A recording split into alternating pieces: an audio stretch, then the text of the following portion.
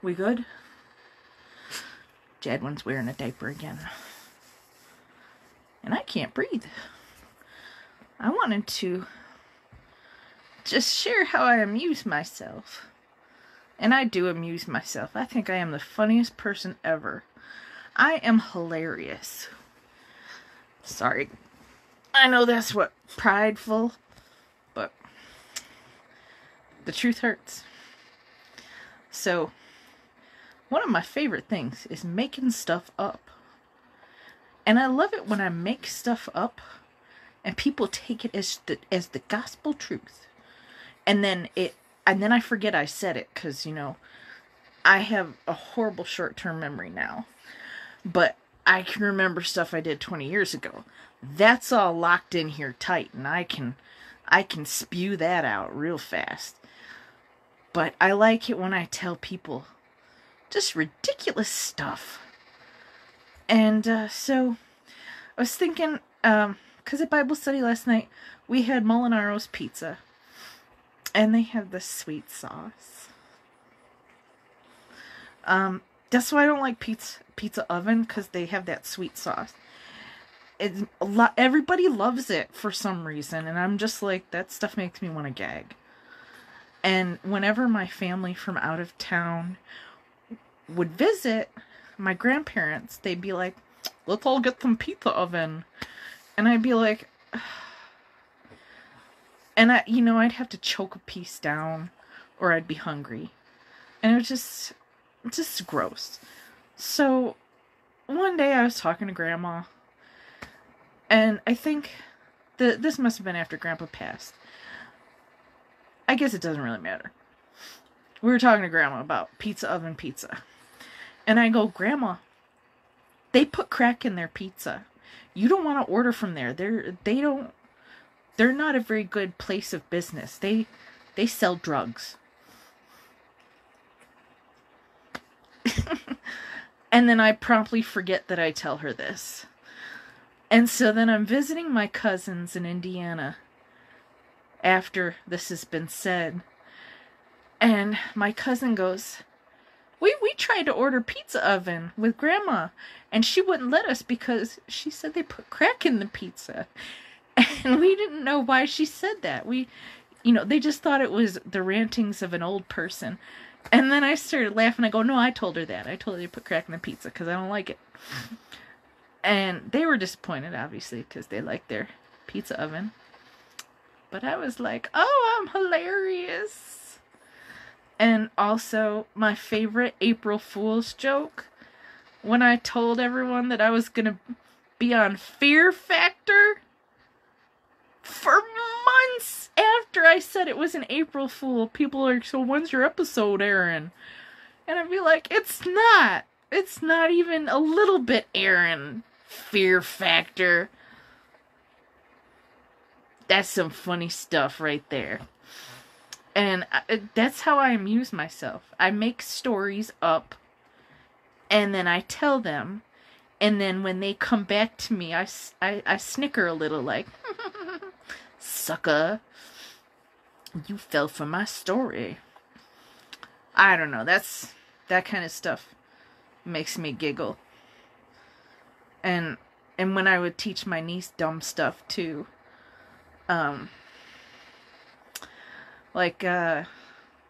teaching her the phrase, I gotta take a power dump. Mind you, she's more than an adult now. She's in her 20s. But she was like 3 or 4 at the time. And when I found out she repeated it when I wasn't there, and I was just tickled. I was like, that's hilarious stuff. Why did Jack throw the butter out the window? He wanted to see a butterfly. Ha! I got it. He wanted to see a butterfly. Am I right? Am I right? Look at my B. Arthur. What else amuses me to no end? I don't know. Just those little things amuse me. And then, I was watching the Trues do a show tonight. a couch concert. And then right after that, on my screen on Facebook, just boom, pops up Better Than Ezra. The song Good. That was like their original first song. And it took me back to senior year, 1996. Memories. And then I remember, I think it was freshman year of college, we missed the Buffalo show. And I was like, well, we gotta go see Better Than Ezra. Philadelphia's nearby. Mind you, this is before GPS. This is when maps were a thing. I can't read a map. The 3 people I brought with me also cannot read a map. We went to AAA, and they had trip tickets where they dumb up the map for you so that they give you the path. That is the GPS. We were able to follow it mostly. We did screw up a little. We got a little lost. But we drove to Philadelphia. Me thinking it's close by. It's an 8-hour drive, by the way. So we could see Better Than Ezra. And that was interesting. We stayed at a hotel. We drove there for the night. And that's when you're kids and you can stay up forever. And then we went to the show. We took a cab, and my friends made me sit in the front with the creepy driver. Thanks, friends. And we were all, because we're kids, we were like, 18 or 19. We were all scared. And I'm sitting in the front, like, oh dear, oh dear. But it was good. It was good. We got to the show. We told him where we wanted to go. We're like, we want to go to this place. And he goes, where's that? And I go, I don't know. We're not from Philadelphia. You are, buddy. Find it. Again, before GPS. Before Uber. This was a real live taxi driver. Good times. That was so much fun. And then there was this creepy drunk guy at the concert making us all kinds of uncomfortable. And as an adult now, I would have, I wouldn't have put up with that stuff. But as a kid, we just kind of cowered in the corner.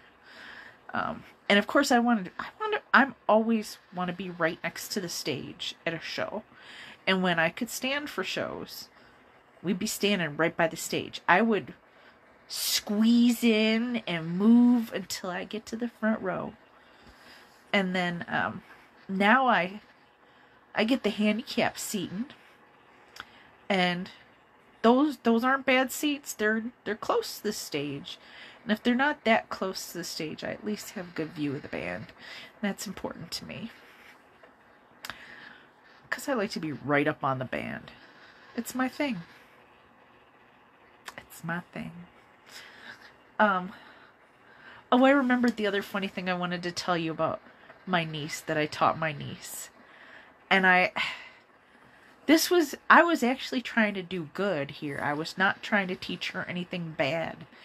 I was trying to teach her how to pray. And I was like, and at the time my sister and her were living in an apartment building. I think they were on the 2nd floor. And I was like, Deanna, we have to pray before you go to bed. And she's like, okay. Because my sister used to let me babysit her.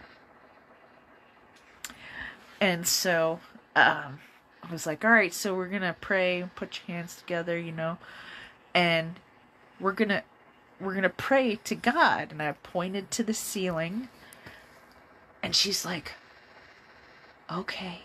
And I go, it's the man upstairs. We're praying to the man upstairs. Well, apparently, I think that left an impression upon her, because she always asked about the man upstairs. At least that's how I remember the story. And I was like, oh, now I've got her freaked out. She thinks there's a weird man upstairs.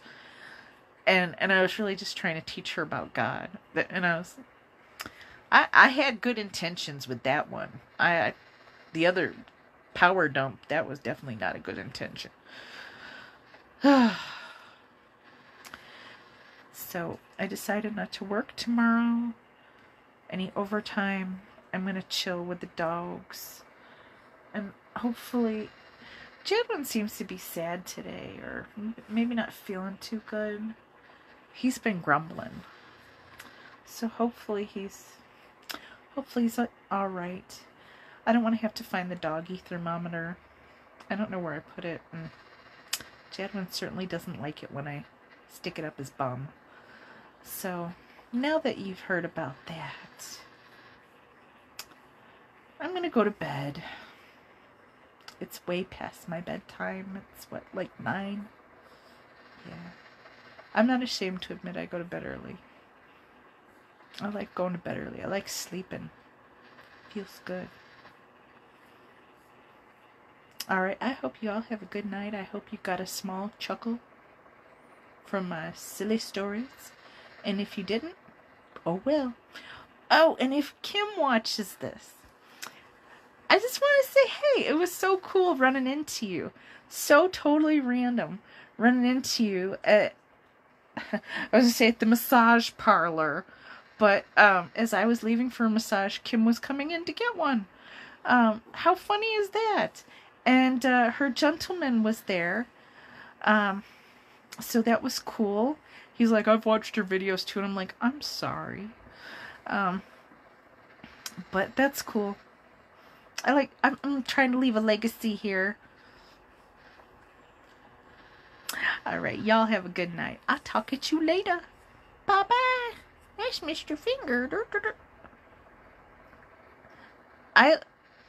Okay. Look, it's touching my nose. Okay.